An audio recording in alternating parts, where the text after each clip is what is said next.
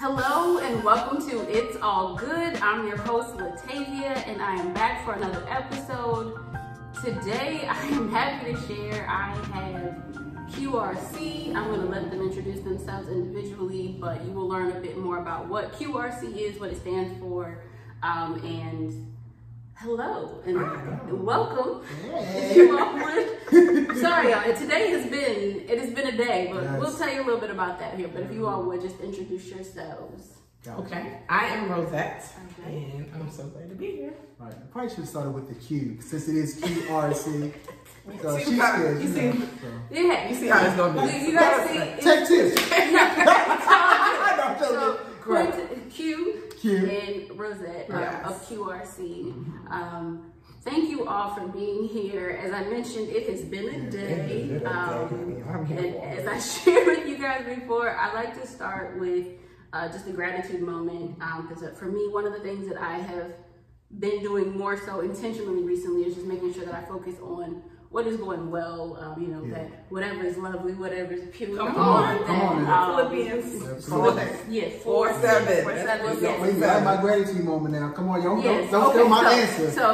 So since you have it, because I will let you start. Like today is just to give you all a very quick overview. You can check their stories for their lives for a little more detail, but we were set to record, and then there was a big sound, and the alarms went off, and water started flowing in my apartment and around my complex. So we're delayed, not denied. So I'm gonna let you start, Q, with what you're grateful for today. So I thought about this, like what I would say, and Lord, I'm not trying to sound deep at all, but I am literally grateful.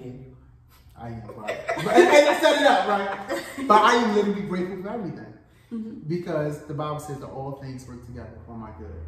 So I literally have to take time out and appreciate everything that doesn't feel good, and then every good moment, I gotta appreciate that. And I don't know if she gonna say the scripture or not, but there's literally a system to gratitude, and I believe you said it was Philippians like 4 or 5, something like that. But it says, don't worry about anything. Pray about everything. Tell God what you need. And I think that then it says, then the peace that surpasses all understanding will guide your heart and mind. So like that's literally the system. Like don't worry about nothing. Pray about everything. Tell God what you need, and then the peace is gonna come in. So literally, I take everything and I'm grateful. I don't like everything, but I'm grateful for everything because it all works together. So yeah, that's my answer. That's a whole word right there. I'm not gonna say that. Right. So I'm grateful for employment. And so it's not conversely to what Quentin was saying, but kind of like in that thing where it's like where sometimes we're not grateful for our jobs in the season of a lot of people being unemployed, and just being able to, God allow me to have the resource of employment, even though it's not always easy, right? And being able to give, right? I can still tithe, I can still give, I can still, all of our needs and many of our wants are met. So I'm just grateful for employment. Yes, I echo both of you all, and I've been saying the last few episodes, sometimes I feel like a broken record because I'm grateful to be alive, I'm grateful for a job, but it's just, like you said, in the midst of everything that has happened this year, and we are still in the midst of this pandemic, like it's a reminder just being grateful to be alive, to wake up and to be employed. And for me, even further, is that I'm able to work from home. Although I miss coworkers and people, but just to know that because of everything going on, I have the privilege to choose when to leave home or when to interact with people. Because I have friends and I know people who you have to go back to work, or there have been people who've been working this entire time or going out. But above that, I guess, aside from that, I'm grateful for renter's insurance. Because I would say as we are taping this, I'm sure there is still water dripping into my apartment. And before I left, my bathroom had started to flood. So there was close to like maybe 4 inches of water on the floor in my bathroom. Living room area, so far, like it looks like nothing is going to be permanently damaged. But if that is the case, I'm grateful that I have renter's insurance, and shout out to USAA. Come on. Been holding me down my whole life. Thank you for your service, Dad, and passing that on to me. But yes, and just also I want to say thank you to you all, not just for being here, but for your flexibility. Because as we were literally prepping sound check and everything happened, and so I appreciate you all for staying calm with me in the crisis, and Q even going up to check on my neighbor about apparently she was cooking some fries. I didn't know, but apparently she won't get to enjoy those fries. Hopefully she had something before they caught on fire, and I guess another thing to know is our sprinkler system works. It works. Very sensitive. It sent some smoke and it went off and stayed on. I digress. But just to get into, like I said, QRC, one of the many reasons that I did want to have you all on is, and I said Q, I've met you through Rosette, but a lot of our conversations had been around just dating and single and dating and doing it Christ way and what that looks like, especially nowadays, and in previous episodes or just in conversations with friends about dating and how it just looks so different now from even when we were younger and our parents. And so wanted to just hear a little bit about you all, because I got a glimpse of Q back in December, like from a distance, like, okay, exactly. I haven't seen him before, but I'm not, I don't want to put your business out there. Right. Okay, and then the pandemic happened, and everything shut down. So if you all would just share a little bit about kind of how you all met and your experience. And I'm sorry if I had not said it. They are dating. We're supposed to tell nobody. I'm sorry. For those, because I am still single and I am open, but in just like I said, kind of how you all met, kind of what it looks like for you, and then we'll get into just a little bit more about what are some of the things that you all are doing. So how we met through mutual friends. Okay. Old-fashioned. I know, right? Old-fashioned. It's still possible. Absolutely, I highly encourage it. It's one of my favorite things. So I think, I mean, of course, that's our experience. So to get more into it, so we met through mutual friends. She was close friends with the wife. I was close friends with the husband, and we would go over for barbecues and stuff. They had big gatherings, people over, and that's how we met. And so our kids went. Can we say their names? No, we met them through that. Our kids went to school together. Okay. Like the couple that we met through. And so Memorial Day, they love hosting. Yeah. So they love hosting cookouts, Memorial Day, Labor Day, all those types of things. And so we would see each other, have conversations. She likes to read a lot. Quentin just told you, well, I don't know if you heard it earlier, he loves to read. So we were talking about books, and then he's a big Brene Brown friend. I was like, who? Like, I was just getting to know her, and he quoted one of her quotes, and I'm like, I've been using it ever since. Clear is kind, unclear is unkind. And so the very first one was, we were parking at the same time, and there was glass. It was a whole bunch of broken glass, and I didn't realize until after I pulled in, and so I quickly pulled out because I'm thinking, oh, my tire's gonna just all deflate. And I'm at fault because of the glass, and he noticed it. I was like, you was concerned about that glass? And I don't know if y'all had pulled in the space at the same time or what. Yeah, we had poured in first, and then it was glass, so we pulled out and went to the same thing. Yeah, we went to the other side, and then see you pulling. I was like, oh, dang.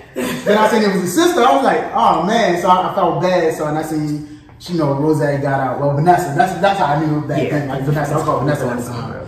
And so, I seen it was glass and everything. So I checked on the tire. I was like, yeah, I think we should be good. And she's like, you going to the same house? We going to the same house. So we wound up going to the same house. And that was the first time we met. And just had a good conversation. Everybody was just having a good conversation. That was Friendsgiving. Yeah, it was called Friendsgiving. Exactly. And then the wife, her friend, had a birthday party. Seeing Vanessa again. And it wasn't like, I mean, of course, you see Vanessa, she's beautiful, she's pretty, but that was the first thing on my mind, because I was married at the time. So that was the first thing on my mind, and actually, her and my ex, I was expecting them to spark up a really, really good friendship or whatever. And so we seen each other, lost contact. I don't know if you and my ex ever talked or texted or whatever like that, I don't know. But then wound up, me and my ex, we broke up or whatever. And now I'm in my homeboy called my curing state. And he said the curing state is where you just allow everything to set. And it's a term used for construction. So when you set cement, there's a point in time where you just gotta let everything set. You can't bother it. Okay. You can't touch it. You just gotta let it set. And he was like, Quentin, he was like, if you want to move forward and you want to move forward being healthy, you just need to set. And I come from 14 years being married, 14 years of sex when you want to, all this stuff. I was a virgin when I met her. Like, I don't know. I've had 14 years of not setting, just being active. Right. Being engaged with female contact, being engaged with, constantly going. And he was like, this is gonna be the time to kind of like redefine like where you are and really let God deal with you and really let him really walk you through this. So he was a homeboy of mine that I literally is my accountability partner to this day, that I would, when I was struggling, I got on the phone with him, like, yo, listen, and I actually wrote a blog about it, like accountability through divorce. Like, I had to talk about, like, yo, bro, I'm horny. I don't know how graphic we can get, but it's just, like, be honest. Like, bro, like, horny, I just want to bust it up. Like, that's all I want to do. I just want to bust it up. I don't need no relationship or nothing like that. And he's like, bro, like, you're caring, bro. Like, he get it, he got it. But then he was like, bro, I just want like female contact right now. Right. And he was like, bro, like, I get it, but we're caring. He's like, oh, I just want to go on a date. Like, I ain't even hot and bothered right now. I just want the company of a female. He's like, bro, right now you just really need to set and cure. And so he literally walked me through that season or whatever. And so when we came on the other side of that, probably a couple months later, maybe 3 months later, now you're thinking, like, I'm like, I'm having a picture. Yeah, I'm kidding. Like, I feel good. Like, I'm it is. Right. Yeah. You think it's dry. Right. And then sometimes men don't realize how precious we are. Like, I know women are put on a pedestal, but guys, we have to realize that we're precious too. Like, what we offer is precious at the same time. And you gotta like love on yourself. So it's like, I'm a whole commodity out here. I got a good paying job. I love God. I'm a disciple of Jesus Christ. I got all these things for me. And I have my boys whispering that into my ear too. Like, bro, like, listen, you're not going to be single long if you don't want to. But it's like when you go back into it, you got to go back into it healthy. You don't want to go bring any baggage or anything like that. So trying to speed it up. When did I carrying and I'm, these lonely nights and I'm not going out Friday night, I got nothing but thinking. So I'm like, man. Thinking about the future, and I was talking to my boy. I said, "Bro," I said, "Is Vanessa single?" And he's same like, person, Rosette. Yeah, right. And I'll transition to Rosette, but at the time, she was Vanessa. That's what I'm like, "Bro, is Vanessa single?" He was like, that's a good question."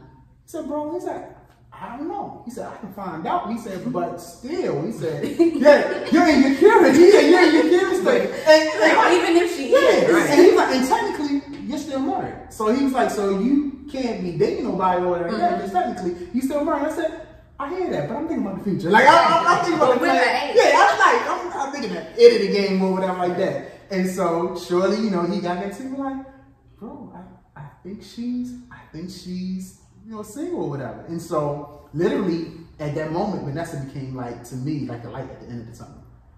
Like, it's like,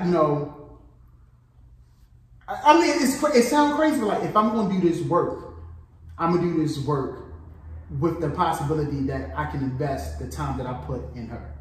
And so it's like, I'm going to do this work. And so I did the work. Like, I did the work, being by myself, calling my boy, like, bro, I'm in code red, like, yo, pray for me, man. But at the light at the end of the tunnel, and then once I got, separation, then he started getting his wife to put in the little for me. So I guess I'll turn it over to you. Okay. So yeah. So doing such a good job. So Memorial Day. Right. Memorial Day, they had another cookout. And that was 2019. Yep, 2019 Memorial Day. And yep. So I came to the cookout, me and my son, or whatever, and I'm like, like it was just like any other event. I didn't know. I had no idea that he was interested. I was just going to talk and we were going to experience all this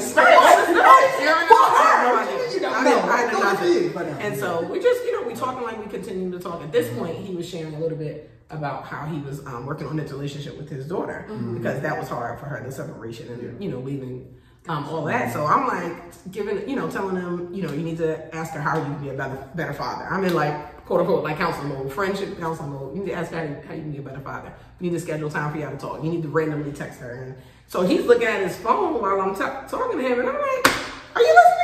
Yeah. He's like, I'm actually taking notes. I'm like, oh, excuse me. That's impressive. Like, I didn't say that, but I'm like, oh, you taking notes? I'm like, okay, so what you got so far? And he's like reading a little bit of what we talked about. I'm like, wow, that's pretty cool. Now, there's a bunch of people there, and my son is there, so I'm like walking around, going to different areas. So just talking to different people, random people. But yeah, I was like, okay. I enjoyed the conversation, just like I enjoyed talking to the friend that was the host and the husband of my friend that was the host, just talking to random people. But later on, we went to lunch, my friend and I, and she's like, he was interested in you or whatever. I'm like, is he? Like, I had no idea. And so fast forward, she was like, real quick, because the whole time we talking, when we said talking, I thought we was vibing. In your mind, yeah, in my mind, you had started to say, she really made me interested. I mean, oblivious. And come to find out, she was just happy to have a conversation. I'm just like, okay. I just nice adult conversation. That's literally what she said. That's the conversation. I was enjoying it. I live with a 6-year-old, so I was just having a adult conversation. I'll talk to kids as a career, right? At home, exactly. We're just talking. So later on, so fast forward, like you said, he was in the separation stage. So the divorce was final later on at the fall of the year, I think in November. And so then we had we went on a double date. Timeline just clicked. Right, exactly. So we had a double date with the couple that we met through in November, and that was when he asked me for my number. He's like, "It's okay if I have your number," and we, that's when we talked. We talked with the couple. They left, and then we had about an hour, I think, of us talking at a restaurant, just the two of us, and getting to know each other. And he asked, I don't think it was that first day, but maybe 1 or 2 days later, after us exchanging numbers and talking on the phone and Marco Polo, he was like, did you realize I was liking you? And I'm like, no.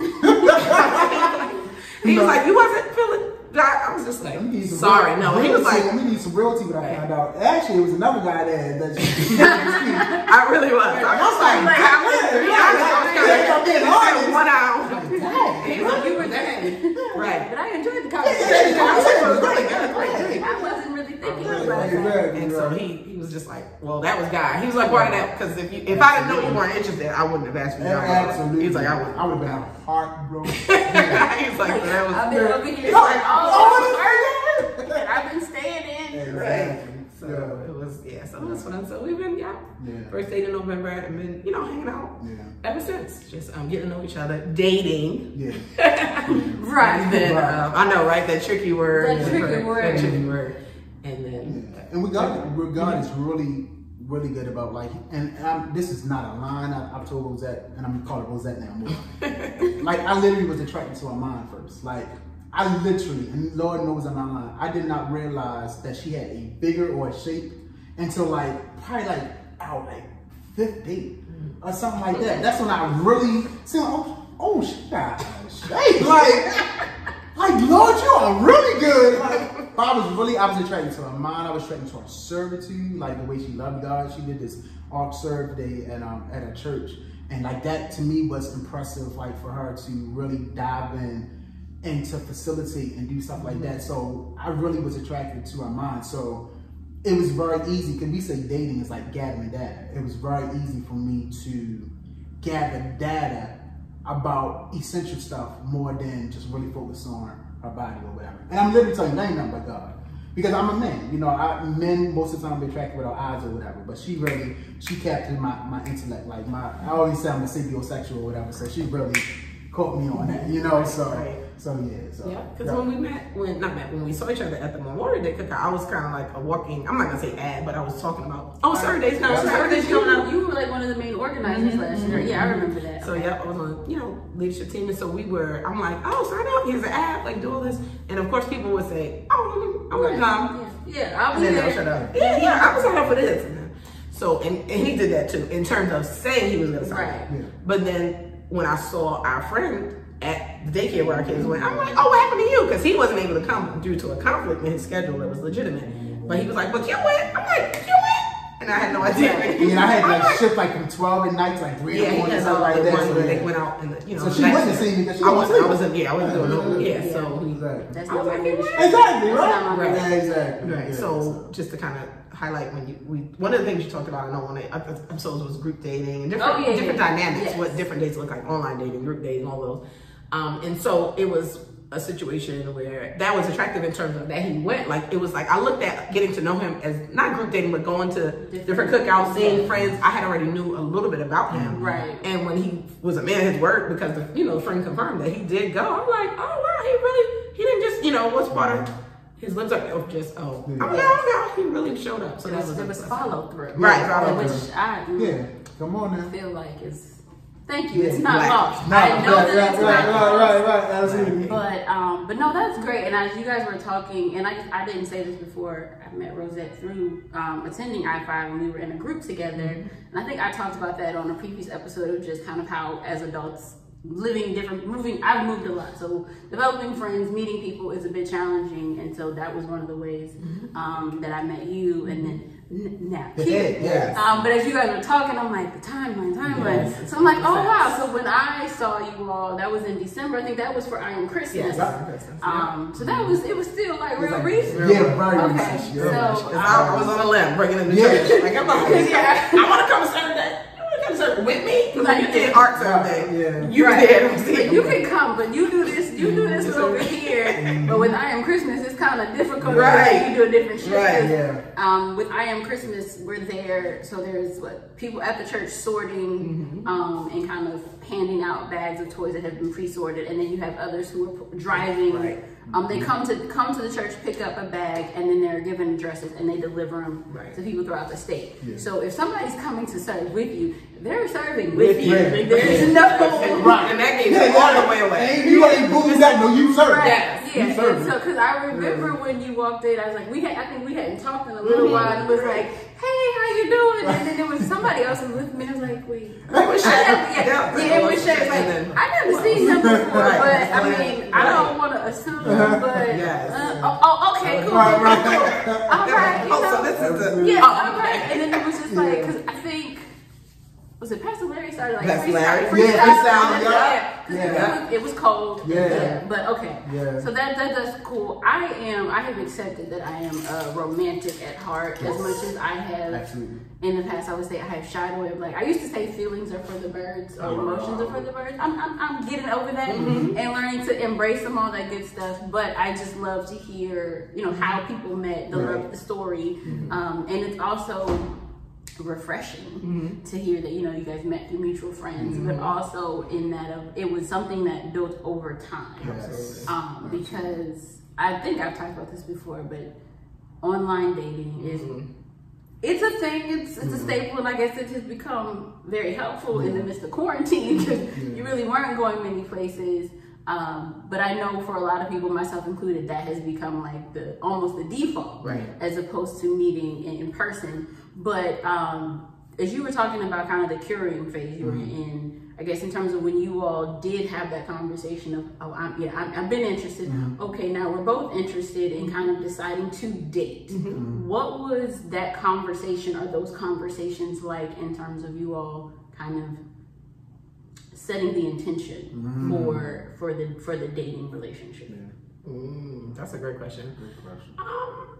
I would say it was initially let's see what he's talking about type thing. Like, let's converse. When he asked me for my number, we exchanged numbers, and it's so funny. Can I talk about the week? Like, we had like five dates in a row. We went home that Saturday. We met up again Sunday. Every day. We went to IHOP. We went to what? I think Bounce Zone. Chick-fil-A, Sky Zone. With my son. And then the next day we went to Walmart. We went to Chick-fil-A. Like, it was like 5 days in a row. But I say all that to say it was just literally gathering data. Like, and we hadn't, like, what I call dating, we were dating, right? Like, in terms of, I'm just gathering data, getting to know you. So what's your favorite color? Like, just everything we could think of to ask each other. And so I think as time went on, like weeks, I'll say, because when I say time, it's not years and years, 10 years, decades, but time went on, it was like we had to define it. Like, what is this? Like, because I'm dating, like when we had that conversation, I don't remember exactly when and where it was, but let's say a month or two in, he was like, so, what is this? I'm like, we're dating. Yeah. And if somebody else asks me on a date, I'm going to go on a date.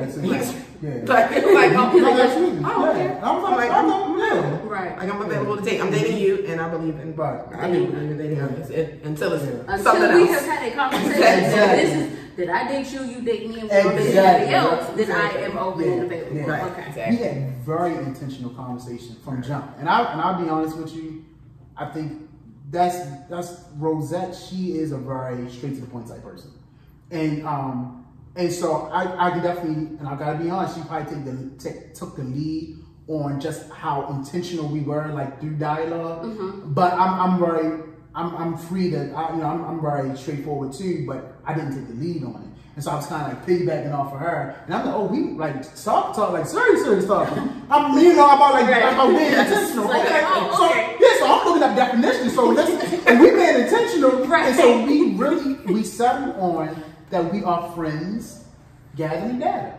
Like that's what we settled on. Like we're friends gathering data. And like she made it very clear, like, I can see other people. I mean, I don't know, I like the way you worded it differently. But like, if I want to go gather data with somebody else, I'll gather data with somebody else.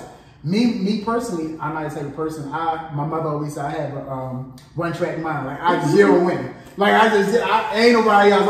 I'm just zeroing in on you. If this don't work, okay, I'll cure it for a little bit longer, and then I'll see if it's somebody else. Right now, ain't even nobody else I'm interested in. Right. Because like I said, I'm a Savio. Like you gotta attract my mind before anything or whatever. And so we was very intentional that we are friends gathering data. And so that was good because, when you're dating, maybe, I don't know, females or other guys, like, can I hug her? Can I hold her hand? When you do the first kiss? Like, you think like stuff like that. Right. But when you look up what the actual definition of friend is people who are devoid, probably is not the word, but it's no romantic stuff involved. Like friendship is no sexual stuff involved. Friendship is like literally that. Friendship is like the common bond without like the sexual part or whatever. Gotcha. I'm like summarizing all that.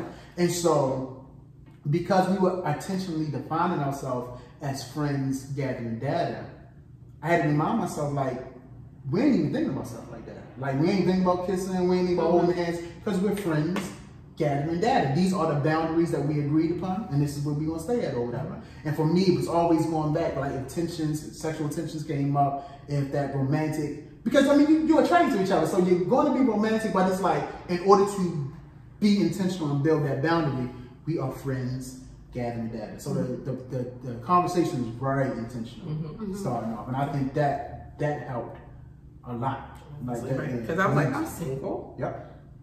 I'm dating. And I'm available. Yep. But you have my attention. Right. You have my attention. Yeah, I said I'm single. I'm dating. I'm available. But you have my attention. One time to say we literally went to, I don't know what to call it, but it was somebody was offering their service like to help females with dating. Oh yeah. Right. So I'm the only guy like an interest meeting. Interest meeting. Right. Only guy there, and me and Rosette, we walking together. Instantly, you're the only guy there, so the women are like, they looking like I'm smiling. Like even if I ain't cute, I'm the only one there, so I'm cute that day. Right. Everybody looking, but trying not to look like. Yeah, he came in with her, but right. And literally, one of the first questions the host asked me said, "Okay, so are you available?" The host, yes, the host, she asked me, "Are you available?" And I said, I'm dating, but I'm unavailable because I'm zeroing in. Right. This chick she came the wrong way. She went around the table like that. Oh no, she said, "Oh, I'm dating and I'm available." I was like, what's going on? I'm like, but we had the conversation, so I knew what she was going to say. But it's just like, that's why everybody looking at us, they like, wait, what is going on here? Like, he's not available. I don't know what's going on. Like, they know. It was some Jedi mind. Right, trying to figure it out. Yeah. But it was like, we was intentional about our boundaries. Like, okay, we want to go date, cool, but I'm not interested in nobody else. So go do what you got to do, but I'll be here because, like, I just want to get to know you. So. And you guys said it, boundaries. boundaries, I would say, is almost like a four-letter word. And so you talked about your curing phase and kind of some of the things, but Rosette, for you, prior to finding out that he was interested, I guess, what were some of the things that you had decided to do or were doing in terms of establishing what your boundaries would be in dating? And I guess if you were dating before you all started, or what that looked like for you. I know, it didn't. It looked like, so I'm also divorced, so I was divorced when we met, like a year and a half. I had already been divorced, so the the length of time it takes between separation and the actual divorce being final, you go through a lot. And as a Christian, I did what I called a lot of prayer and purging. And so there were times where when my son was with, his dad, and I'm like at the house praying, crying, like, Lord, this heartache, this pain, I don't know what to do with it though. So I have to surrender it to you. And that's where I was. And then our church, I'll never forget, my divorce court date hadn't even come yet. And Pastor Jimmy preached a sermon called "I Gotta Get to Jesus." And for whatever reason, I don't know where God had him go. Right. But he had this sermon, the woman with the issue of blood, and then he all of a sudden called us. He was like, it was like a father demanding you to do something. Like, I need everyone who is going through or recently divorced to come here now. Like, it was like, okay, like literally, I felt I had to go. Like I'm like, first I'm like, well, I'm not divorced because I'm divorced. But he prayed for us, and it was like I went back. I caught my healing. Like I caught my healing. I was whole. Like my sister came. My divorce court date was a month from that. After that, and my sister's like, "What's wrong with you? Are you about to crack up crazy because you're not crying? You're not like what I've seen in whatever girls trip or whatever the movie's like." Hey, I was just like, okay, because I had been praying on my own. I had been purging, and then having sealed the deal, so to speak. I would say in that. And so it's still a process, of course, right? Like every day, but I will say that was a defining moment for me. And after that, I wasn't looking at it. I was literally looking to be a single mom. Like I was just doing life, visiting friends before COVID, right? Like you can go to cookout school, go places, right? Come on now. And raise my child. That was it. That's where I was. And so if it was going to be a welcome interruption, that's where I was in it. When I met someone, I was going to give myself time to, am I going to date? Am I going to go online? I was considering that. I had eased into it as far as dating. I had started doing, not Eventbrite, meetup.org, and like going to social functions with others, Christian singles and other singles and things like that. But as far as dating someone exclusively or being interested in giving someone my attention, I hadn't gotten to that. Okay. So yeah, I guess one of the things that I find interesting and appreciate is that for you all, both of you, from your respective journeys or experiences, that whole phrase, you did the work, or you were doing, and I had done the work in terms of addressing your trauma, your feelings of real, like both of you have relationships ended, and so that's no small thing. And then also figuring out what life was going to look like for you individually and for your children as you're moving forward. And I think that's something that in I guess when we did the previous episode about dating, that's one thing that I think a lot of people don't take the time to do, to figure out, okay, one, who am I? For those who are Christians, whose am I? And like, what does that relationship look like? And what are my traumas, or what are the things, what is my baggage? Because one of the things that I'm learning to accept is that some things, it's not necessarily ever gonna go away, but learning how to deal with it. And I guess now I'm getting deep, but I thought about the whole, the thorn, Paul and the thorn on my side. Like, the Lord take this away from me, but I've asked, and he won't take it, but now it's gonna be, it's there, it's my reminder that when I'm weak, God, you're strong. And I would say, especially this year, I've gotten a greater appreciation for that. And so I am grateful to hear that you all are doing that, or did that, and are doing that in your dating relationship that I believe is now exclusive. We didn't get to that part yet. I'm kidding. I do want to piggyback on one thing you said about just also doing the work. I didn't mention this, but so when I initially separated, like leaving out of the home where I was with my previous marriage, I was in a counseling appointment before I had an apartment on my own. So I say that to say I did 26 months of continued counseling.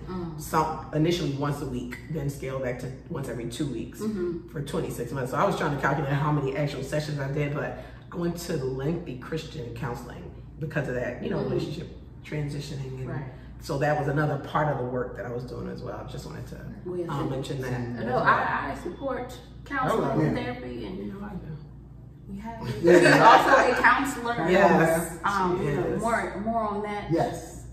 Sure. But no, I think that's a big part of it, and I'm a big proponent of it. But just,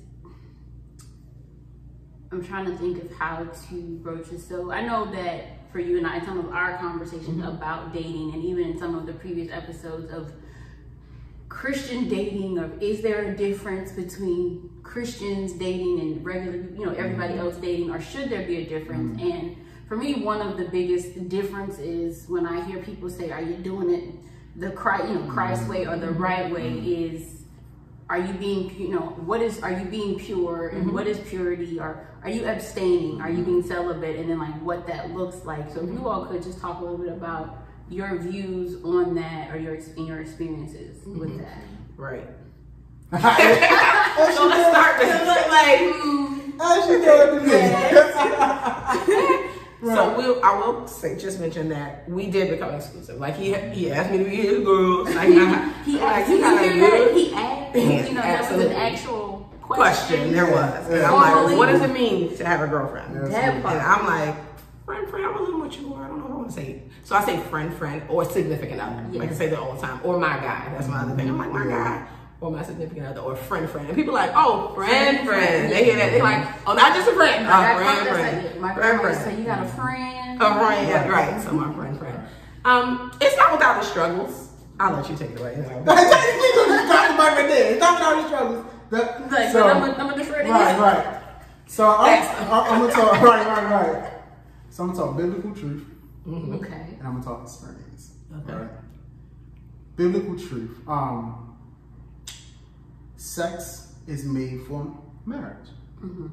Point blank. Period. And I think if you dig deep, I'll say dig deep. If you really look at it, you'll see the benefits of waiting to have sex until you're married. It's some great benefits. When I waited until I was married to have sex with my wife, my ex-wife.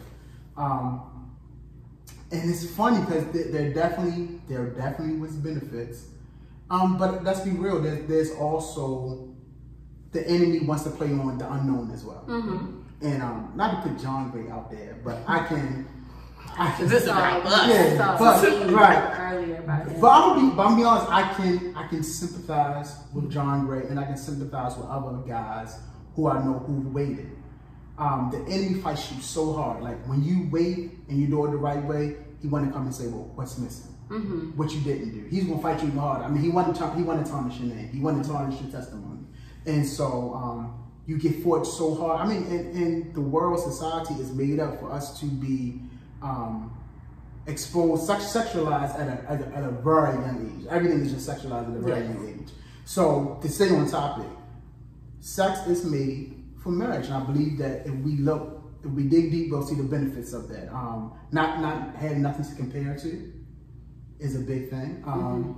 When your wife or your significant other, your wife, your spouse can control your orgasm, that's a big thing. If they can give you one you never had one, that's a big thing. They give you something that you never had before. I mean, who's not going to cling to that? Right, you know what I'm saying? Yeah. So, I mean, so there are so many big proponents to doing it the biblical way, which is sex, which is within the contents of marriage.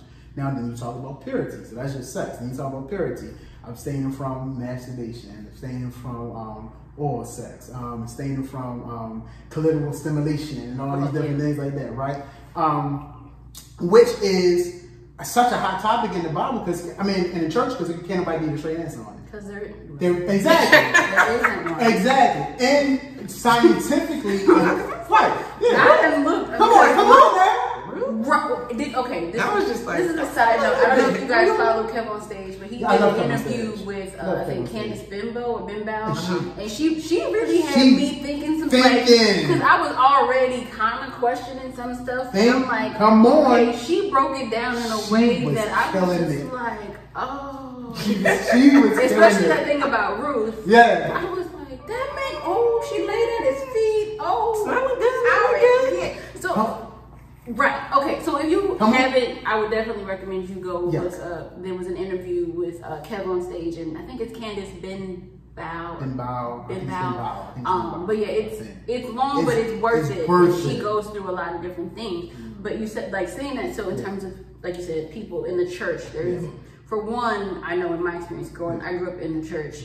It's always just don't do it. Right. There's no why, there's no how, there's not a lot of conversation around the practical. And so, like you said, it's all these things out there, and they'll throw a scripture or two at you about don't fornicate or what is it? Sexual immorality, which is interesting. Sexual immorality. Exactly. And then what did that word mean? And the writer, when he wrote that, what was he talking about? And in every translation, it says something different. Exactly. So again, I'm going. I am being a preacher. I'm very cognizant about giving biblical truth, and I think anytime that you can have self-control over yourself is a plus. Yes. Anytime you can have self-control over yourself, anything you do impulsively, you're really not in control. And I think above all things, biblical teaching, it teaches us to, like you say, a city without walls. I can't remember how it goes, but pretty much like if you don't have boundaries, right. And so, error on the side of caution, biblical truth, sexual purity. I believe God will honor that, and I believe that's the way to go. Right. Now let's talk about experience. and again, I'm not going to try to circumvent the Bible. I'm not going to try to what's the word I'm looking for? Not minimize, but like contradict. Contradict. But I will say this: it's important to have a relationship with the Holy Spirit. Yes. It's so, because as much as people preach at you what's right or wrong, the Bible says in it's John 16, I believe it's verse 7. It says, Christ said, it's better that I go away, because if I go away, I'm going to send you the Comforter, which is the Holy Spirit. And it says he's going to prove to you how wrong you have been about sin, judgment, and say some other thing or whatever. And what I've come to find out is that no matter how much people preach to you about what you should do, it's up to the Holy Spirit to literally take your hand and guide you on what you should go to. And he will show you biblical truth. He will speak things to you that's not necessarily in the Bible, that will keep you disciplined and keep you right where you need to be. And so for me, my experience has been really to lean in on the Holy Spirit. That's how he brought me to a friend, as in my boy, that would teach me how to cure. Because if it wasn't for the Holy Spirit using him, I probably would be out there wilding. And you can tell me all the biblical truth you want, but it was literally him, using him as a companion, as a brother to me, to keep me in line. One of her love languages is acts of services. Like, I never would have been pushed and led to go to Ark Serve Day and to serve her in a way that speaks her love language if it wasn't for the Holy Spirit. So that experience, when I say experience, it says in Acts, after that the Holy Ghost come upon you, you shall receive power to be the witness of Jesus Christ. That experience is such a big piece that I think a lot of people leave out. They just want to beat you over the head with the word.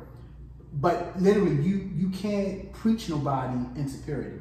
Literally, not at all. It's literally going to take the Holy Spirit. You can fear them into it. Exactly, right. And even if that don't work. And I want to touch on this. Last for a little while. And I want to touch on this, and I don't know if we're going to get off of it or not, but when I talk about being over-sexualized at a young age, a lot of people have these sexual urges because a lot of them, some of them were touched and molested when they were younger. Yeah. And that's what I'm talking about, man. Yeah, and some of it is blocked out, and some of they don't know why they had these urges, but they was introduced to something at a young age. And I'm learning with a lot of men have been touched by women at a young age. Yes. 1in6.org, it literally says that 1 in 6 men have been sexually abused or sexually assaulted at a young age. And that's just not by men. I literally polled 8 men, and 5 out of 8 have been molested by a woman at a minor age. So a lot of these men, and a lot of people, I'm just not gonna say men, I'm saying men because that's what I'm focused on, but a lot of people had these urges and they don't know how, but they've been introduced to something young. So how do you deal with that? Like when you literally have trauma that you don't even understand, that you done blocked out. And then it's also been, specifically for men, it's been said, it's like, oh no, you're the man because you did something. It has been celebrated, so you don't even recognize. Oftentimes that I've seen or heard is like men don't acknowledge that or see it as trauma. So it's not something I need to deal with because that's the norm. Right. That's what you're supposed to do. Yeah. 12 pulling a 16 or 19 right? Like so to pull it full circle when it comes to bring it home to me and her, when it comes to sexual purity and sex and everything, I thank God that we have an accountability team in place. We have boundaries in place that make it, I don't even know if I want to say easier. It makes it possible. Not necessarily easier, makes it possible. It takes her to check me at times, and me, well, no, her check me at the time. check me, like that. You know, it takes being honest, like being honest, like real dialogue about it, like knowing that, yo, I can't come see you today. Like I just can't or whatever. And even I'm gonna tell you, I didn't tell you like this, I'm thinking about doing. And she be like, yeah, so what we ain't gonna do. Let me get out this stuff. Yeah, what we ain't gonna do. And so again, that's why I say, you know, about the Holy Spirit and really that when it comes to it, you know, experiencing the Holy Spirit for yourself. And so yeah, we have an accountability team in place, we have boundaries in place, we read Christian dating apps together, Christian plans. Christian plans. Right. We read every morning. So yeah, pray. Speaking of honest, I don't know. I didn't get this approved before we right. So, I mean, just being real, like we're not gonna say, oh, we're like he said, Pastor already shared, right? Pastor Quentin, he so eloquently, that's one of my nicknames for him, EQ, eloquently stated, we're not out here promoting premarital sex. We're not, but we're not gonna fake like we waited. Like we've fallen, right? But we are recommitted. Our accountability couples made sure of it. Stay calling my phone. Like, I was trying to find ways around it. Like, listen. I was like, so yeah, but we are recommitted to like that's not where we're gonna stay. Right. Just like sin, right? You're not staying there. Like I'm not gonna lean on. Oh, I could just go ahead. No, I'm not living that type of life because I have been abstinent before, and I could easily do it again. When I had my first experience. After that, I was in a season of abstinence for 8 years, and when I was married. That was my first time having sex with my husband, as I call him, my ex-husband, was on our wedding night. So it's not like I haven't, that was after being exposed to it, early, whatever. And so then I recommitted for 8 years and a half. So I know I can do it, and I'm committed to doing that again. It's just that this was different where we were like, let's pray. And that's where our accountability couple has been holding our hand. Right. I know you talked about that on a previous episode. So I don't know how Quentin feels about that. And I didn't, and so that's one thing is like, one of the things I said in doing this is I want to be as transparent as possible, but also be respectful of mine and other people's privacy. Right. But that's one thing that I'm curious, or I've always been curious, especially when I see people in church or just other Christians that are dating. It's because it's one thing, like you said, if I'm single and I'm saying I'm being celibate, I'm in abstinent, it's just me. I'm choosing that. It's a lot easier to, for me, I would say it's easier to remove myself from a situation or limit. But then when you actually decide to enter into a relationship, and I think, and I can say this based on my experience, it does take both people being committed to that, like, and it needs to be something that, if not both coming in with that thought process, at least before getting there, that there is a mutual understanding and not just a one-sided. I feel like in my experiences, it's more so been, this is what I'm doing, and if we are going to be in a relationship, this is what it needs to be. But that always puts some type of a strain on it, because that wasn't what he was doing it, trying to be respectful, or maybe he did want to try, or thought he could, whatever the purpose, but it always became some type of strain. But I appreciate you all being willing to share, like, hey, I'm still human, and things happen. And I think that's the part that when you were talking about people will try to preach purity to you, that I think the church or society as a whole is a lot of do as I say, not as I do, or you don't do this, or if it was all of the, if you do this, then this is going to happen. All the evil stuff happens, and then because we're humans, we want to know, is the stove really hot? That it happens, and you do it, and then and we were talking about Brene Brown earlier. For me, like that's where the shame comes in, because it's when I messed up. I did it, but I wasn't supposed to. but I kind of want to do it again. So wait, am I now a bad person? Right. And then for me, I know it was, I didn't really know who to go to, who to have those conversations with, and I initially didn't know about Brene Brown, but I feel like these are the conversations that I wish I had more of growing up, and I'm happy to have now. Because for me, I know growing up, it was, you don't have sex till you get married. You gotta wait, went through all that stuff, even did this thing called King's Daughters. We got our purity rings and said all this stuff. And I did it until, I think I was in law school. And then it was just like, oh wait, for me, it was, like you said, the curiosity of what am I missing? But then it happening, and then it's like, okay, what now?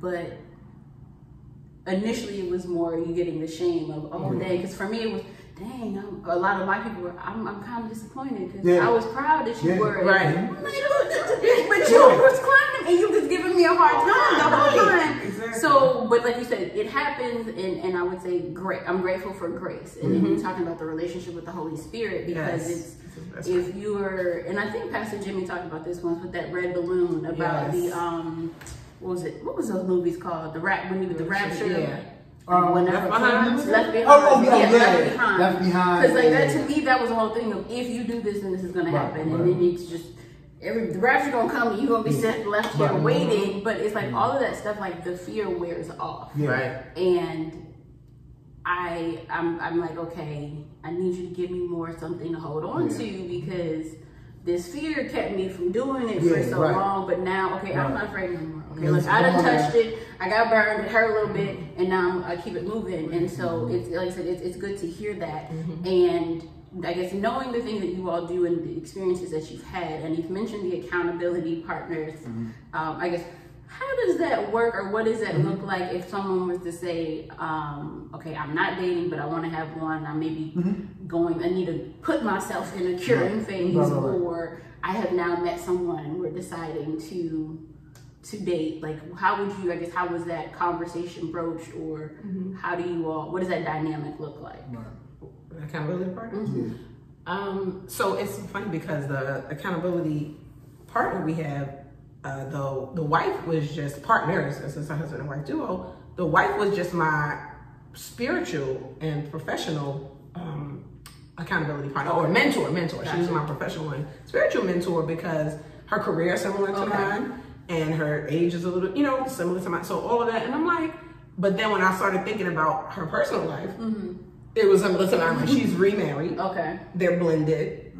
She has a husband and a daughter. I haven't got to that part yet, but hopefully one day, a husband and a daughter. Like, I'm like, okay, she might need to, like, okay, let's add this component to it. Like, I asked her when we started dating, like, hey, would you be? And she was like, like excited. And so that's how it went. Like, she was like that in your business, in your face, when it was just professional and spiritual. Like, you read your word? Because you sound a little low on this phone. And I'm like, what you been doing? Right. And like, if I was sad or overwhelmed as being a single mom, which was something that was a change for me. And so then when we were dating, she, I asked her if her and her husband would be interested. And it went to, she had to ask her husband. They had to meet, he had to meet him. We did a Zoom call initially, because this transpired during this, COVID season, and did a couple. And so he was eyeing, I mean, it was like reconnaissance, military surveying. Like, I'm like, oh, he looking at me. Like, he looking at you. You better not even move wrong, breathe wrong. But it was good. So we did those. And so now we meet via Zoom. I call her, he calls husband. We do Zoom calls, sometimes twice a month, sometimes once a month. They actually live out of town, so we are gonna have to go meet them somewhere, in between, because it's not out of town, out of state, and do that. And from there, Let me go. I'm gonna give you a little bit more. Okay. Everything she said is definitely on, but I'm gonna add a little bit to it. So, Ecclesiastes 4:9, it says two are it says two are better than one, because if one falls, the other person is there to help them out. Right. And so that just points to just how good it is to have a system in place that can help you if you fall. And so that's why I believe in accountability. I think life is not meant to be, done alone. But even when you look at the triune, the Father, Son, and the Holy Ghost, like they're different functions, but they all they use each other to hold each other accountable. Right. Like Jesus says, you know, what I do is because of the Father. Jesus, I'm going to send the Holy Spirit, and He's going to speak of me. So the Holy Spirit is speaking of Jesus Christ. It's like it shows the accountability. It's nobody out here, a lone ranger. We all work together, and I think that's the system of accountability. It's like somebody that can hold you responsible. It's nobody lording over you. It's somebody holding you responsible. And I think there should be some mutual interest there. Like, how can you hold me accountable if you don't even know nothing about what I'm doing? Right. It's almost like you know, you ask me some law questions. I can't hold you accountable with law. I don't know what you're talking about. Right? Because I'm not on that level. We're not compatible. And so, to put a button on it real quick, when we both believe in accountability, she has accountability people in her private circle when it comes to business, when it comes to being in school. She got people that can hold her accountable. Same here, my caring process or whatever. So it's natural, because we believe in accountability, that we want an accountability in this relationship. But trust and believe, we had a discussion about, there was people in the running that who was going to be our accountability people. Okay. Like that was a serious discussion. And sometimes it's not really heated, but it was like, I can tell you who I don't want to be our accountability couple, because I don't like their approach. Like we had talked about that. And it was like, well, this couple maybe, but I don't know if I can see them the long leg of our journey or whatever like that. And so it was literally, we had to pray about it. We had to have discussions about it. I had to say, listen, you can't approach me any type of way. They can't talk to me any type of way. So I don't know if I can rock with them or not. And so when she brought up the couple, I was like, well, let's see. It's almost like I had to interview him. Like with therapists, you should interview a therapist, because every therapist ain't a fit for you. So it was like, I don't know. We gonna see. And once we sat down, we had a Zoom and talked with him, it was just like, yo, absolutely. Like absolutely. And it's good because they challenged me. Like it was like all three of them in agreement. I'm a lone ranger here. It's like, if I believe in accountability in the system, then I gotta submit, which means to come up under whatever the three is agreeing on. This is what the group is agreeing on. And just because I have a different viewpoint, if I'm really going to submit and agree, then I gotta leave my viewpoint and come up under and be like, all right, well, this is what we agree with, this is what we rocking with. So yeah. Well, yeah, that's.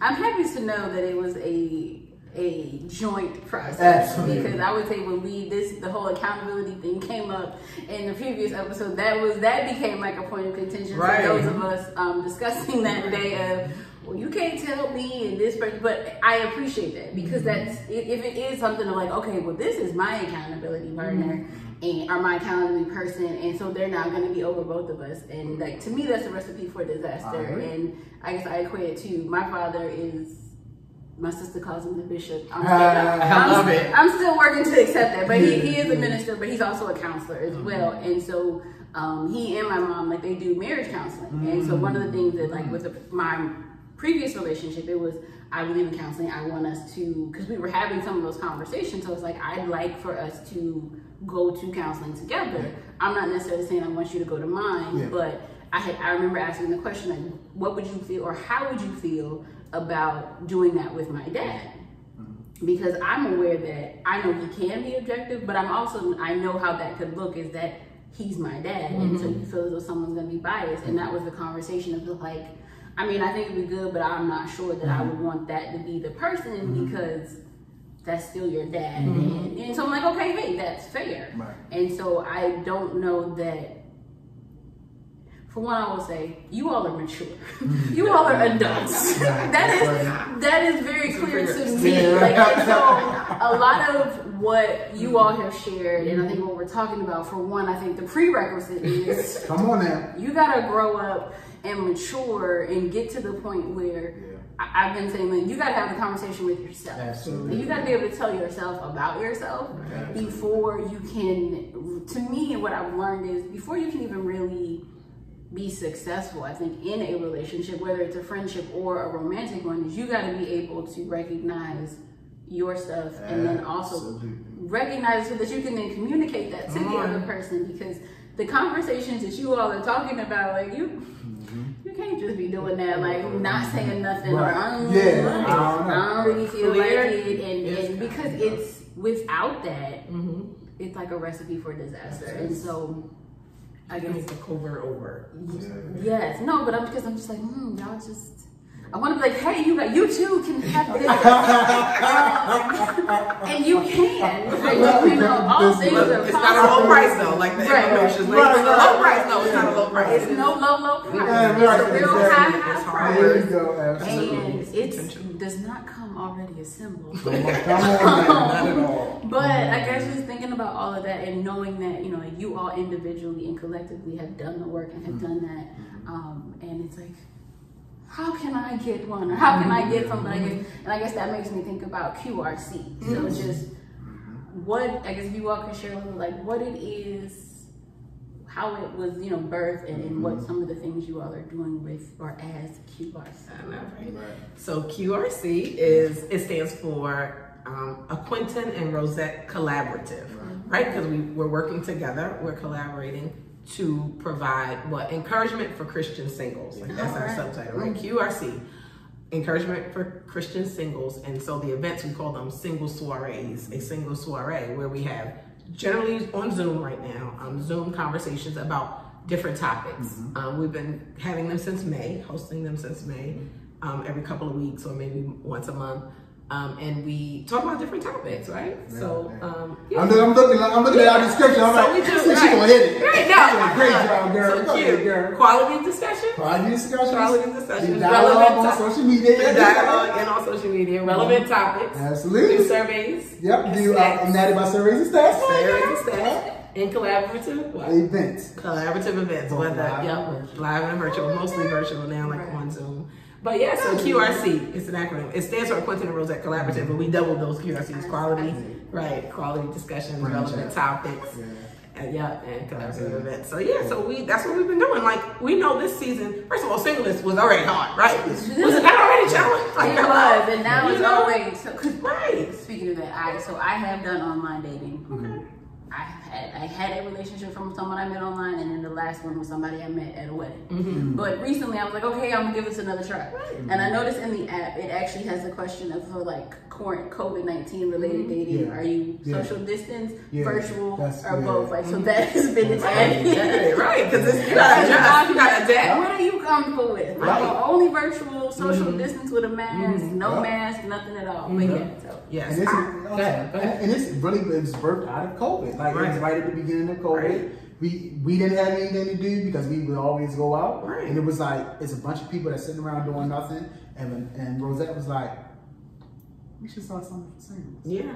And I'm like, because before, I mean, we're talking 10 years ago, before I was married and divorced or whatever, not in that order, but I was over a singles ministry at my previous church, and so I was kind of inherited it from a woman who got married and was over it before that. And I'm like, I have a passion for singles, not because I'm just so like, oh gosh, I'm single, like the single. It's something for me to do in this season. So it was really good. It's called SMS. It's still on the page is still on Facebook. I post on there. From time to time. It's called Singles Ministry Summit, and what it was like just like a summit. It was churches throughout the Baltimore area that would get together and do different events. Whether we went indoor rock climbing, whether we did a Valentine's Day dinner for singles, whether we hosted a panel discussion of singles, some married, some divorced, like telling their stories, because at some point in their life they were single. And so we had different events like that. We did one of our biggest events was a Christmas party, 200 plus people. I mean, you're talking, if I can name some churches, you know the churches in Baltimore. You got CRL, you got New Psalmist, you got Empowerment, you got the Tab, all these churches that came together, and we had a live band, we had dinner. It was beautiful. Like single people, we don't have to be all woe is me. Just because you're in a season that you wish you were, like, what was it? Phaedra said, the only people that want to be married is the ones that ain't. Like, I know that was kind of catchy, but it's so true. Like I'm not gonna say we are, but many times too distracted or distressed about being single, instead of asking God, like, what do you have for me in the season? Like, I'm a willing vessel. I'm praying. I want to hear from you about what you would have me to do. And that's how QRC was birthed. Like, okay, let's see how we can encourage some Christian singles. And we did the first kind of discussions were like, are you ready to date? What does dating look like for you? You know, like, what would your friends? I remember we had some questions. We were coming for jugular. Would your best friend say you're ready to date? Would they want to date? Exactly. Would you want to date yourself? Like, let's just be real. Yeah, we right. Yeah. Okay. And then we've had topics. I remember love after loss, Yeah. where we talked about whether lost a job, lost a spouse, lost somebody passed away, a child or your spouse. What does that look like? And I think, of course, that's not a topic people like necessarily want to dive into, but it's important. You're going to experience loss in some type of way, whether directly, well, definitely directly, because if you lived, you're going to die eventually. But you're supporting someone through loss too, so you might need to be equipped in helping them because it's more immediate and yours won't have it for a long time. We've had that. We've had beautifully blended and blessed. That was a good one where we had interracial couples or interracial adults tell their story about singles, about their story and their dating journey, biracial dating, all of that. And the next one, drum roll, is coming 2 Saturdays from now, right? September 19th, 8 p.m. We're going to be discussing Christ Across Cultures. And the subtitle is Salvation, Singleness, and Sexism. Yeah. Right? Whew. Yeah. That's I'm gonna clutch these pearls. I cannot ready as hell. Yeah. Even with that. Yes. Yeah. So we're gonna have a panel of, people just talking about all those topics, like the women in the church, like different church looks different across Christianity. And being saved looks different across cultures, right? Like, I wish we could do it at a time where in West Africa we can have some people on telling us what Christianity looks like there. You might be. If y'all know, let us know. Let us know. Like, let us know. 1 o'clock in the morning. Email QRC. Is it right? Email QRC@gmail.com. All right? Yeah, no, but it's just that. Yes, it's important. It's important, and even not just on the cross cultures, like across town. Come on. Across town. They got a different culture across town. Across denomination of Christianity. Yes. Come on. Absolutely. So regionally, yes. What is your Christian culture? Because I remember one previous episode you talked about that. It was like, are you a cultural Christian? Yes. And I was like, the definition I heard her saying, I'm like, well, that's really, I would say that's the opposite. I would say that's a religious Christian. Rather, because I go every Sunday, I do this. I would say if you are a culture, if you are taking on the culture of Christ, you are, quote unquote, doing a good job. Like, if I'm showing love, if I'm, turning the other cheek or forgiving, all of those things, then I'm a cultural Christian. Not, because I'm tuning in every Sunday or tithing. That's just a confession. I'm tired of tuning in. Yes, that's true. There's opportunities. And back to what you were talking about with the online dating questionnaire, you have to do what's comfortable for you. And this is just being on my soapbox. Because I believe love is worth the risk. You can minimize that risk and don't just be, use wisdom and knowledge like the Bible tells us, but you can minimize that risk. So I would be comfortable socially distancing, dating, walking around the lake or whatever, versus some people like, I just want to be online. Well, you gotta be asking them hard questions on you better all up in the camp. What did you say? Like, one of the ones, are you single? Is there anybody else who knows or thinks, is there someone who thinks they're in a relationship? Right. And are there children that you are unaware? Is it a possibility? Yeah. But no. All of that. Which my sister and I were having a conversation with my mom a few months ago. She was like, huh? What? I said, just be happy.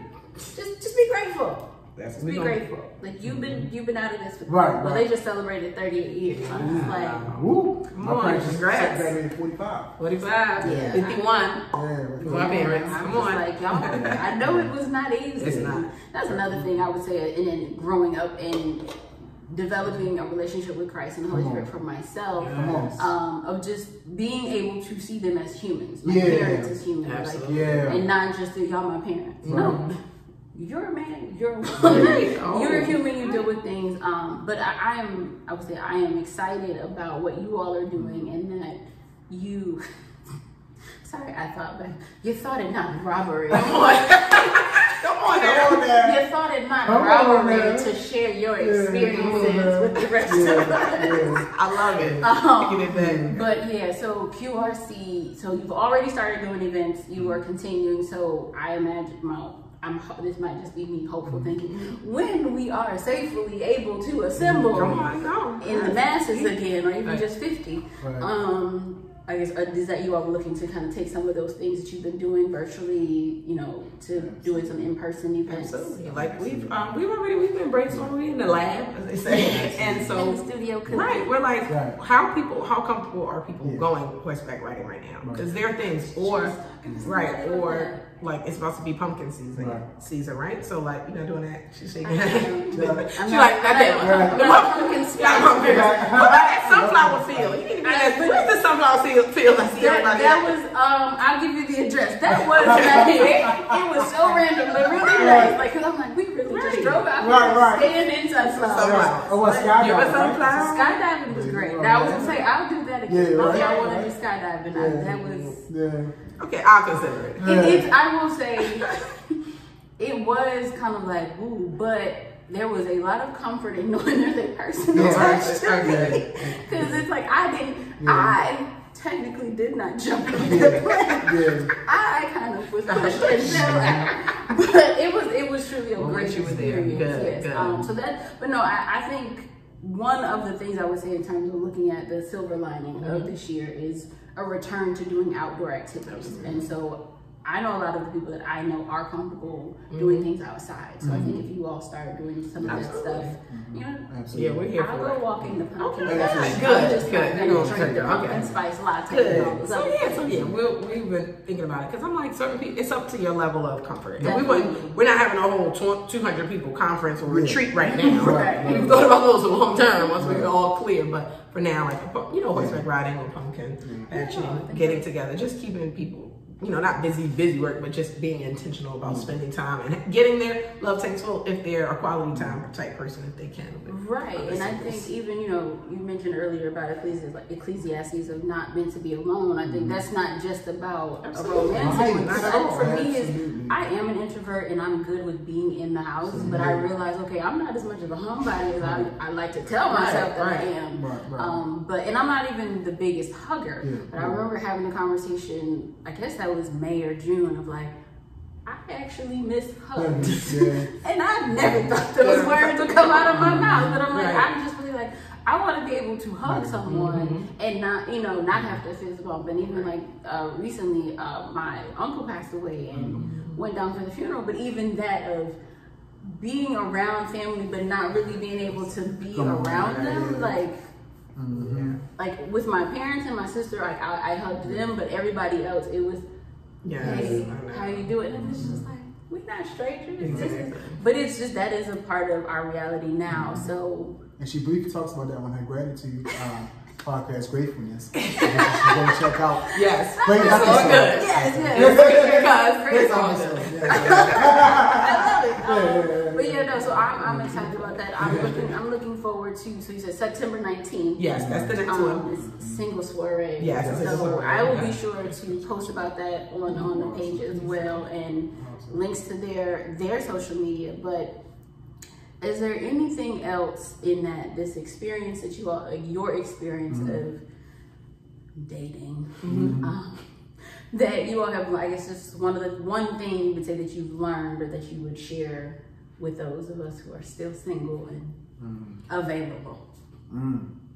I don't know if this is the one thing I might share, but it's a couple of things that's pressed upon me to talk about. And one, conversation, like really talking. Like, that's one thing QRC, what I love about QRC is that we're really pushing people to talk and even talk about hard conversations, hard topics. And that's something that we do. We always have hard conversations. So one thing dating Rosette that has matured me is having these hard conversations and not getting offended by them, not getting upset about it, but just having a conversation. So that's one thing. Two, one thing I want to definitely talk about. But it's okay, I'm teasing. I just say this real quick. I'm teasing. Because I don't even know if this is a main I got two too. I don't even know if I'm answering the question or not. But one thing that's told me in this dating is just how powerful you are being single. Like, Jesus being a single man, Paul being a single man, people have affected the body of Christ being single in a tremendous way. And Mike Todd talks about it. Like, being single, this is the time for you to realize who you are, how powerful you are as a person, and to not compromise who you are as a person. Like, you don't need to be in a relationship to be a whole person. Being in a relationship doesn't make you a whole person. You can be a whole person being single and make great contributions to the church and to the world. So I think in this singleness is amazing. In this singleness, I've really learned how to be me, speak up for me. As much as I like Rosette, as much as I love Rosette, I got to make sure I know who I am, and I can't compromise that. And that forces us to bump heads, but it's like, okay, if we're in a relationship, how are we gonna merge that? How are we gonna go from going this to like, without giving up who you are or whatever. So I think in this, when it comes to the dating thing, is embracing my singleness and bringing a whole person to the dating scene and say, can you rock with this person? And being, empathizing, having conversations, know where my non-negotiables are, but also where I can compromise and not always, what's the other word before it? Instead of compromise. Collaborate? Give in. It's something. I was trying to be slick. I'm trying to be slick right now. But it ain't working. Yeah. Compromise versus accommodate. Oh, okay. When you accommodate somebody, you just give in like, okay, I'm just gonna do it your way. But a compromise when both persons gotta walk away, not fully getting what they wanted, but feeling like, okay, we're at a good compromise. And so in my singleness, I understand that there are some things I'm not gonna accommodate you with, but there are some things I may compromise with you with. So I don't know. That was amazing. That was a great answer. Like, I'm like, so thank y'all for tuning in tonight. Off from plate. Right. Yeah, no. This is my commentary and yours. Where's my one point? No, I just think that was so important, babe. You said it so eloquently. In terms of just getting, you're like, oh, y'all so cute. What is words of affirmation is his name? But that was so good. I feel love right now. Turn off the camera. Boundaries. I'm sorry. Boundaries. I apologize. My bad. But no, that was so good because it was all of that. Like you bring your whole person, and then if I had to put it in one sentence, summarize what you're saying, don't despise your singleness. Don't despise it. Embrace it and do what you need to do with it. And so it's so important. And also the clear is kind, unclear is unkind. Just be a whole person and don't be afraid to have the hard conversations. That was my commentary on yours. My point. Cuticle counselor, the cuticle counselor. Oh gosh, too much. But if I would have to say, just from having been and still being a single person for most of my adult life, or whatever, whole life, because I didn't have a boyfriend when I was a baby, right? I have to put that scripture on it. And it's not lip service. It's not just say it. It's apply it. Because we know the Bible is about practical application to your life. I would have to say what people who know me, if they're watching, they know my favorite verse. Philippians 4:6. And I add exactly, add 7. Be anxious for nothing, but in everything. That's your word. By prayer and supplication, by praying. Make with thanksgiving, so you're thanking God for it. Let your requests be made known to God, and the peace that surpasses all understanding will guard your heart and mind through Christ Jesus. And that's just, you don't just say, that means putting it out there. God already knows about it, but it's a level of vulnerability you're practicing with Him first. Because it's going to be easier to be vulnerable with other people. Hear what you reveal when you've already been vulnerable with God. Like, Lord, you know this is hard. Help me to get the lesson in this situation. Because I desire to be married. I desire to, have the family and certain things that, maybe in queue or whatever, or in cash. I didn't mean that queue like you, right? But I know you do, right? Because you're you. In the cash. Like, keep it saying. Cash, as you would say. But cash. But yeah, so just really apply that scripture. Like, look at it, dissect it, see what you need to do to apply it to your life. I think it can do a lot of healing and things for you. I love it. I love both of them. I guess my commentary what you shared about, darn it just went away. But the scripture, like I said, that's one of the things that I have been working on. Of, you said power in being singleness, power in being single, and despise not. Literally last night when I was trying to set up, I was like, despise not your humble beginning. Just remind me, but just about. That I would say that I've learned or am learning about myself of the that's what it is, of being able to have that conversation and being vulnerable even with God, of saying it out loud. Right. Because a lot of things, I'm in my head. And people who know me know that I will have a whole conversation played out in my mind before anything has ever been said. And then be like, didn't we talk about That's me. That is me. That didn't happen. That's why I didn't even say now. I'm like, keep on confessing right now. So getting out of that, and that's one of the things I would say, and it's specifically in this season of COVID, of just talking out loud, like actually talking to God. Like, okay, look, you said you're going to give me the desires of my heart. Yes. I think this is what I thought my desires were. Clearly, no.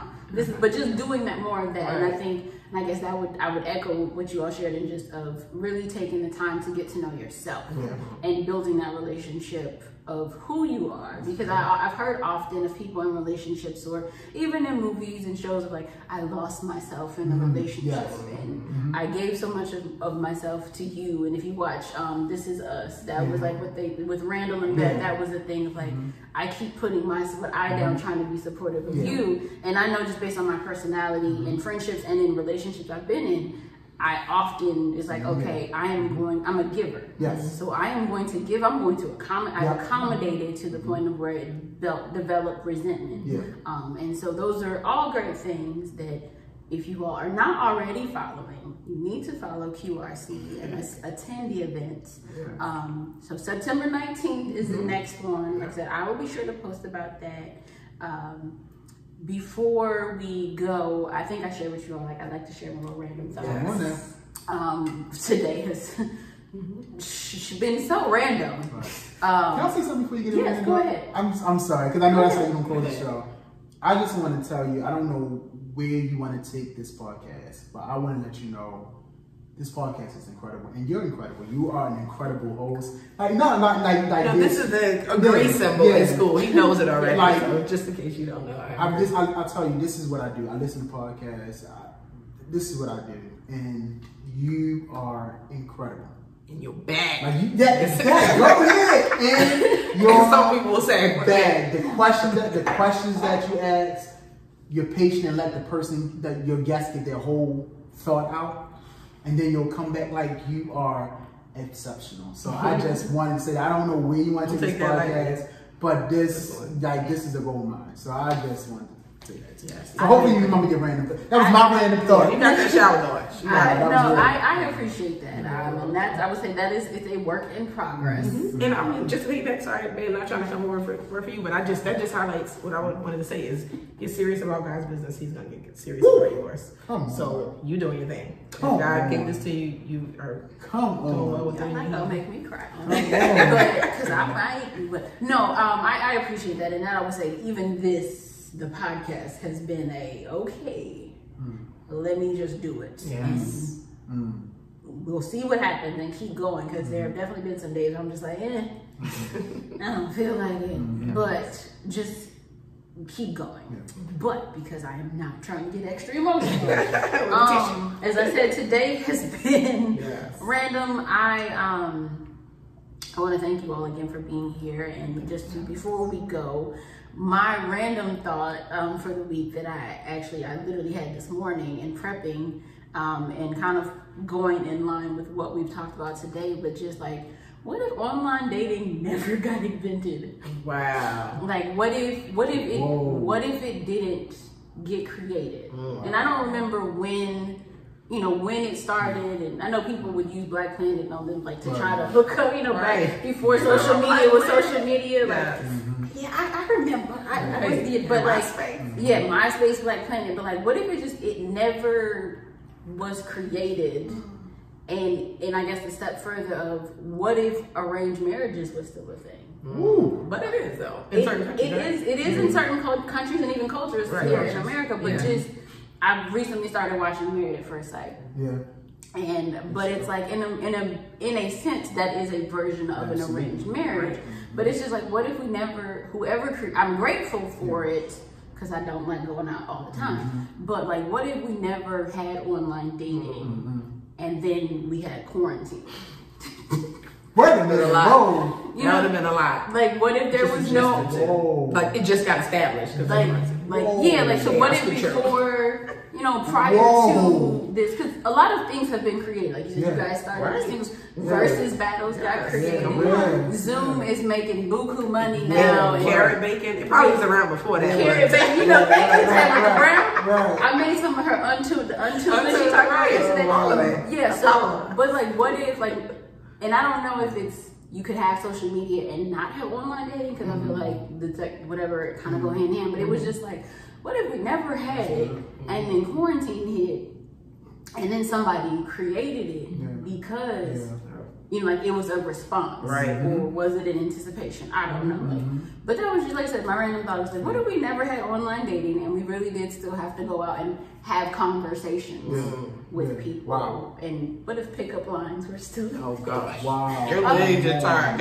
Running through my mind all the time. Wow. Yikes. On my personal favorite, girl, that must be jelly, you guys. Damn, don't shake like that. Yeah, I'm glad that's retired. I'm so glad that's retired. But it's just like, I've noticed there are like online versions of pickup lines, but it's just like just curious. I'm gonna Google these. It's like I said, swiping has become a pastime, but it's funny just in people's little bios of like the things that you got to come up with a witty way to, in essence, to sell yourself, to get someone to, because it's either one, they're just looking at the pictures, or something that you wrote in a profile, and so like the elevator speech that you used to do for work, come on now, you're now doing for dating, and it's just like.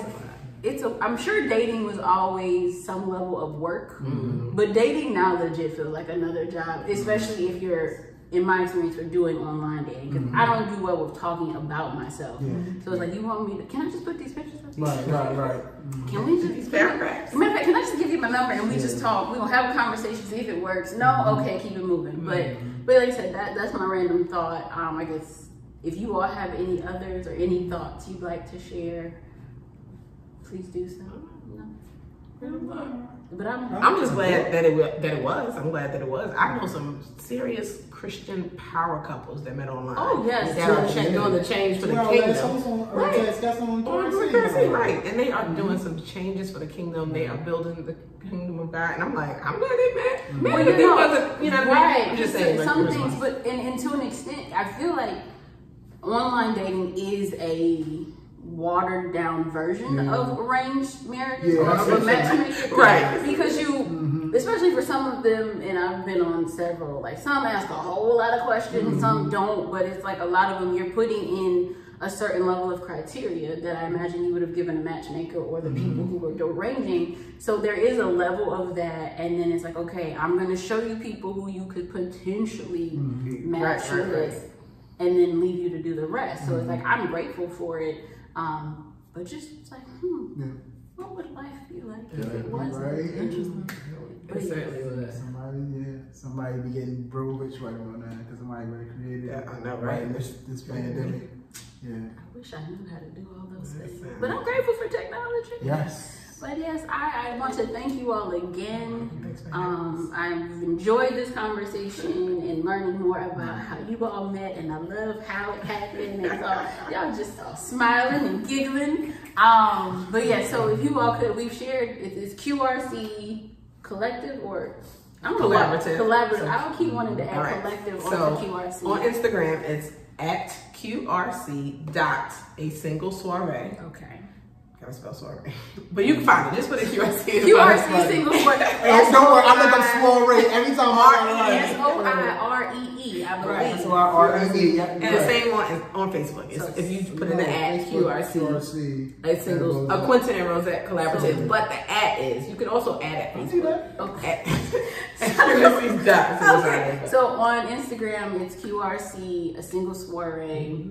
Facebook is QRC, a Quentin and Rosette collaborative. And then individually, you all on social media, if you want them to find you. Yeah, so I'm you plug the cuticle counselor. Yes, I'm also excited about this. Yes. At the cuticle counselor on Instagram. A separate one later, because that's just follow if you're not already following. The cuticle counselor. Great suggestions and tips for yourself, for you and your children, especially in this world of virtual distance learning. Listen, teacher mom. Oh gosh. Yes.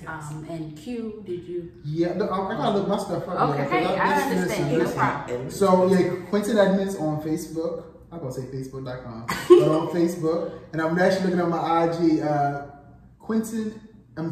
Edmonds.Quentin. Yeah. on IG. Yeah. And it's like, you can see all my 5 posted pictures. I'm telling you, it's gonna be amazing.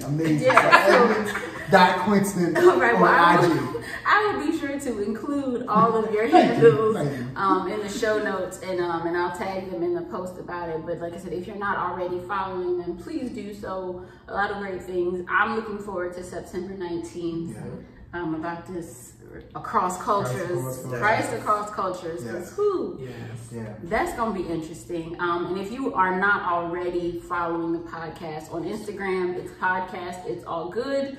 Facebook, It's All Good. The YouTube channel is It's All Good. And if you are listening on Apple Podcasts, I ask that you would rate the podcast because that helps in terms of viewers. If you're listening through Spotify or the Google, available on all the streaming platforms. But please be sure to follow, rate, subscribe. You can contribute to support this podcast and its endeavors if you'd like. Also, there is merchandise available. Links to all of that is on the page. But it's all bueno? Can I get me an it's all bueno? Yeah. Okay. Come on. I'm gonna have to, I don't have this all bueno yet, but I'm sweating now. Yeah. But yes, I need to, this new idea. Okay. Right now, they're all just saying it's all good, but we need to get some it's all bueno. But that stuff is available. So many great things have been shared today, but I think some of the takeaways that are coming to mind is just one is take the time to get to know yourself and do the work and develop a relationship with God, Jesus, and the Holy Spirit. Yes. Don't be trying to just do one or the other. You need all of them, that Trinity, checks and balances, you know, the way our government is supposed to work. But thankfully, the Trinity does work that way. So take the time to learn yourself, have those difficult conversations with yourself and with God. If talking out loud is a challenge, start by writing. Like for me, that was one of the things I did, journaling, writing it out. Because sometimes it's easier to write what you're feeling as opposed to saying it. And then also figuring out what your boundaries are. What you need to do is your boundaries for yourself, setting them and sticking to them, but giving yourself grace. And then when you are fortunate or blessed enough to meet someone and develop the relationship, make sure that you are willing to have those difficult conversations up front. Because I think it's, you know the same, I think back, I played sports, so think back to when it's like preseason, you're training, you're doing all that stuff, all the running and the, Coach Richard, I still can't stand you for mountains that you set up to run, but you do all of that stuff up front and you know, you build the foundation. So that way, when things come, it's there and you build what your default is going to be. So just take the time to do all of those things. And as today was another example of, life happens and everything does not always look or feel good, but know that in the end, it is all going to be good. And so thank you all for being here and joining me, being flexible. And thank you all for listening. So until next time.